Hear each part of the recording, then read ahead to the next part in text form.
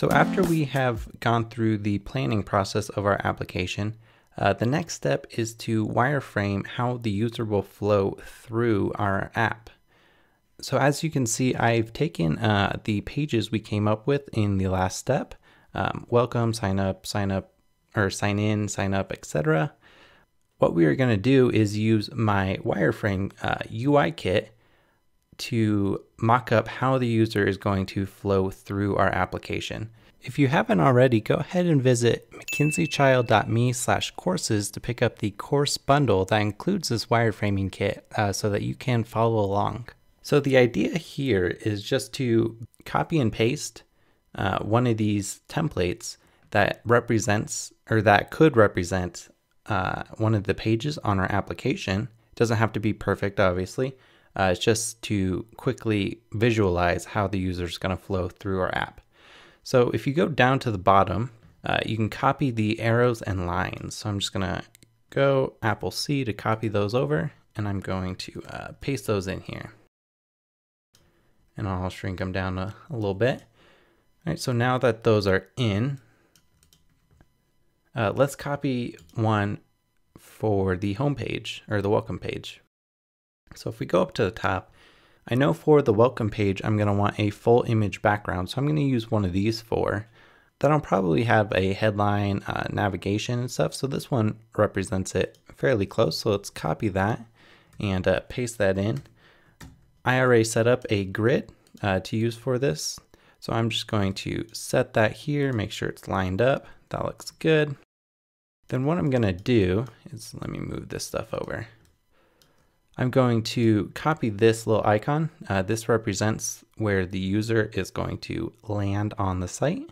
So I'm just going to move that over here, and then I'm going to copy this arrow, rotate it. I'm using the E command to get it to the transform, and then the V to go back. And then I'm moving it, and then select hit the A key and select just these anchor points. You can see. Select those, and then if you grab one of the anchor points, you can hold shift and move those out. And let's do the same right here. That looks good. Let's just move this over to line it up. Beautiful. So a user lands on the home page, they'll see this. Then I'm just going to title this page. I'm just going to say home. Let me shrink down the font size a bit and change the color. Hit the I to grab the eyedropper. All right, and let's move that right there. That looks great. Okay, so after the user visits the home page, they have a few different options. They could, one, sign in or sign up, and then they could also go to the podcast page and explore and discover various podcasts. So let's find a few pages that represent the sign in and sign up. So let's go down to the form section. This one is a good one for the sign in, and then this one could be the sign up. So let's copy both of those, paste those in. I'm going to put the sign up in this little box, and then the sign in right here. Let's zoom in, make sure everything's lined up. That looks good. That looks good. Beautiful. All right, now we want to represent that from the home page you can access the sign up page. So let's copy this arrow right here, hit the E key, and then rotate it 90 degrees. That looks great. Now let's do the same down here, copy it. Oh, to copy, I am holding the Option and dragging, the Option key and dragging on a Mac. And then E, let's rotate it again. All right, so I'm going to copy this, and then I will put it right there, copy the same one, and then this will be the sign up or sign in page. Hit escape to get out of that, and then sign up. To toggle the guides, I'm using Command and colon. So that looks pretty good for now. So after they sign up or sign in, they'll get routed to their dashboard page. So let's go ahead and go back to the wireframing kit and find one that represents the dashboard. So on the dashboard, they're gonna list through all the various podcast episodes, and then they'll be able to edit and delete and all that. So I'm just going to grab one that represents that. This one looks pretty good. Let's go back to the user flow, paste that in, and bring up the guides. Beautiful. And then let's do the same thing with the arrows. Copy this one and then copy this one. Great. And let's name it, call this the dashboard.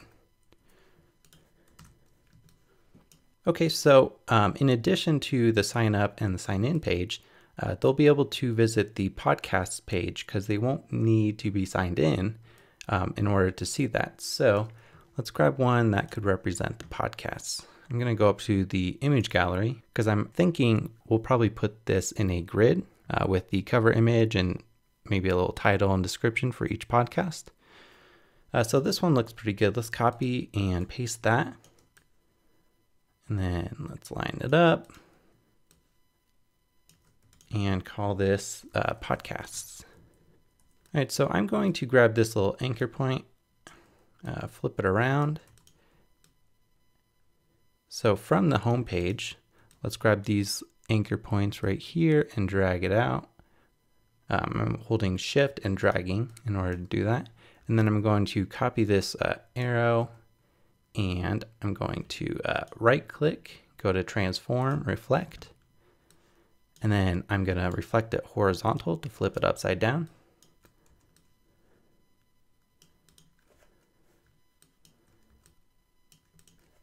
Perfect.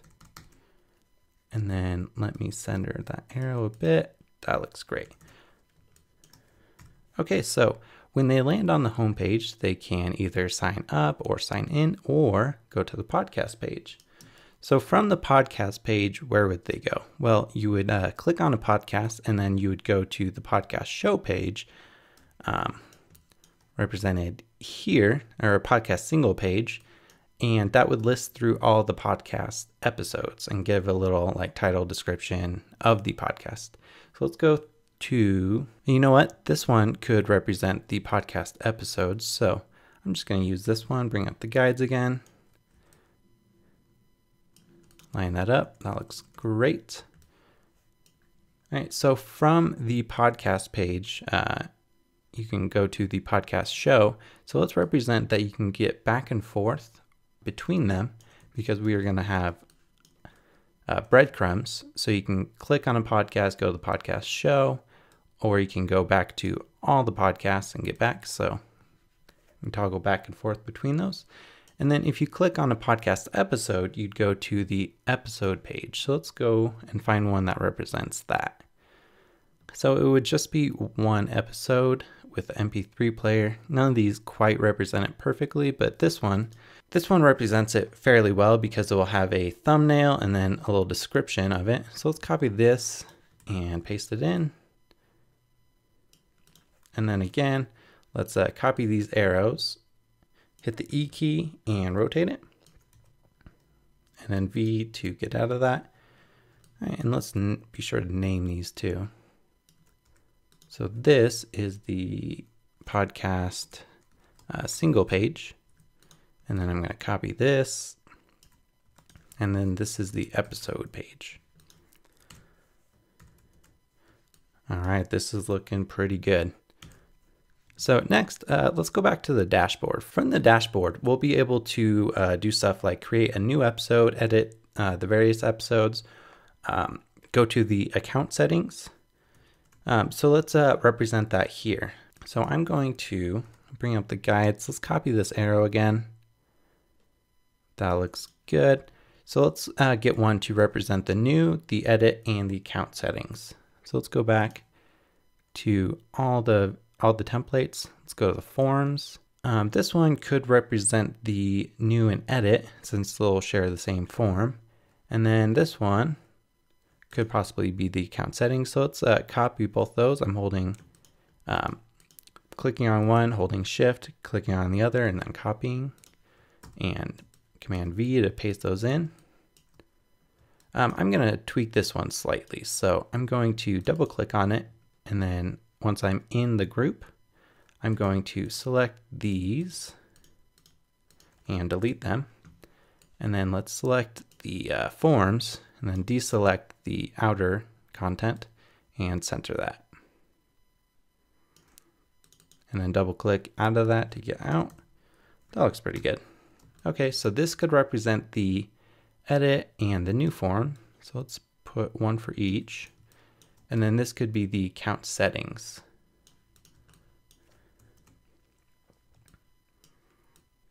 So what I'm going to do is I'm going to copy this little arrow and copy it again. On this one, I'll right click, transform, reflect, and go to vertical to flip it around. That looks good. Now let's copy those, zoom in a little bit, grab these two anchor points, select the A key, and then select those two anchor points and drag it out. Beautiful. And let's do the same for this one. Beautiful. So from the dashboard, they'll be able to go to, let's be sure to name these. This could be the edit.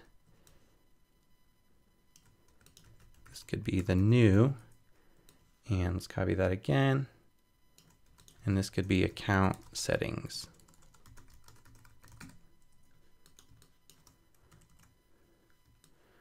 So this looks fairly good. Our application is pretty simple for the most part. One last thing I would do is from the dashboard, we'll also have navigation. We'll be able to access the podcasts page. So I'm going to copy this, right click, reflect, and on the horizontal axis. And then let's put it up here. So what I'm going to do is I'm going to select these anchor points, drag it in, and then I'm going to select all of these anchor points, and then let's drag it down. And I'm holding shift while I drag. All right, that looks pretty good. Let's delete these. Let's go back and review, make sure we got all the pages. So we have the welcome page. If they sign up, they'll go to the dashboard. If they'll sign in, they'll go to the dashboard. Or they have the option to visit the podcast, and then from the podcast, they can view a single podcast, and then from the podcast, they can view a podcast episode. From their dashboard, they'll be able to create a new episode, edit episodes, and see their account settings. So I think we have everything listed here, so that looks pretty good. Okay, so be sure to save this file, and in the next step, we will begin the low fidelity wireframing.